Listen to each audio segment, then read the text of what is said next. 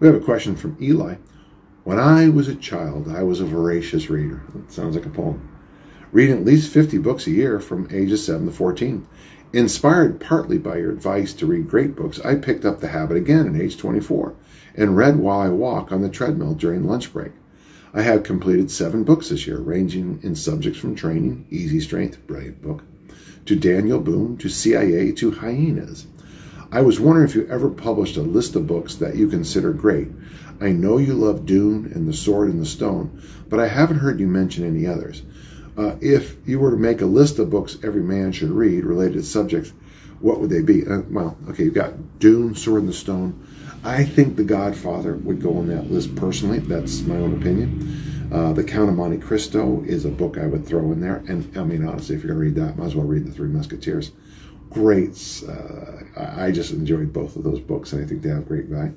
A good translation of Beowulf, though that might not be in your... Yeah, so the Beowulf, Epic of Gilgamesh, Genesis from the Bible. Those would be 3 I would, because they're such important fundamental stories of the Western tradition. Yeah, this is actually a good question. I'm a big fan that you should read Shakespeare, or maybe go in and watch Hamlet, and then have an interesting discussion about, you know, the decision making he made, because, you know, he was asked to do something very difficult, and it's hard to do.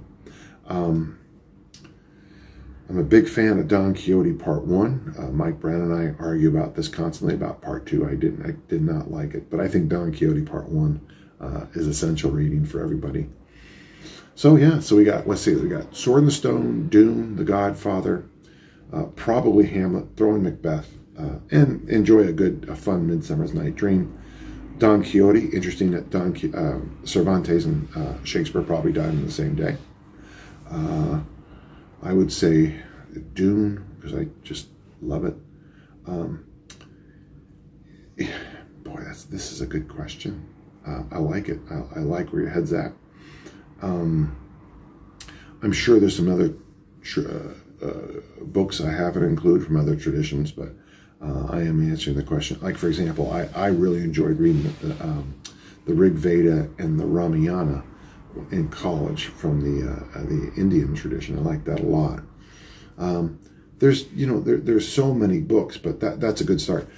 One book I got a lot out of it that isn't as famous as, I think his name was William Dana, and it was 2 years before the Mast.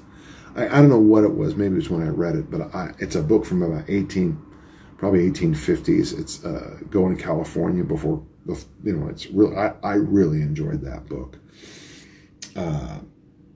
That's a good start. I think maybe some good poetry is not a bad idea. I would say some of the poetry from the Irish of a century ago was pretty amazing.